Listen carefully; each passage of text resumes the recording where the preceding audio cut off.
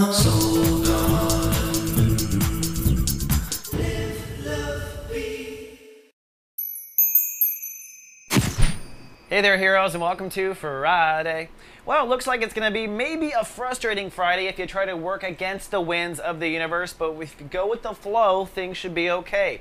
We've got a temporary grand square in our hands today, really triggered by the moon in Virgo. Now watch the astro weather if you want to understand it in its entirety. But ultimately, it's locking down 4 areas of our life, but allowing other areas to roam free. Adding fuel to the fire, Mercury's at 0 degrees today, which means that it's basically an honorary Mercury retrograde day. Not in the sense of losing our cell phones, but it's just very difficult for us to articulate or be real clear-minded.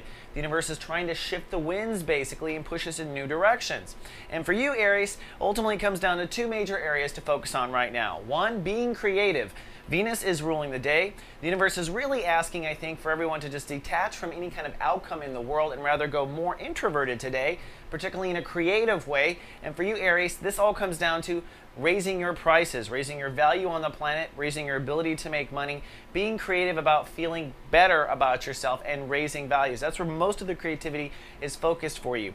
And this energy is tying into your place in society and also this inner artist that's trying to be free. So it's kind of time to work on the inner artist in society, but figure out how to make money or feel valuable doing it. That's today's spiritual homework. Then emotionally, the moon today has moved into Virgo, like I mentioned earlier. That is the house of body and daily manifestation. That means your emotional consciousness and the consciousness of your body are merging right now.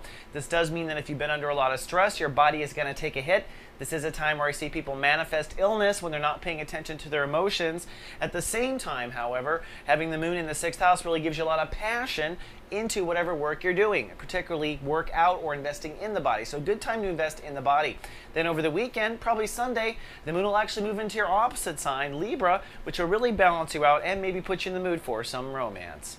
All right, Aries, that's all we have for the weekend forecast. See ya on Monday. Live, love, be. Soul Garden.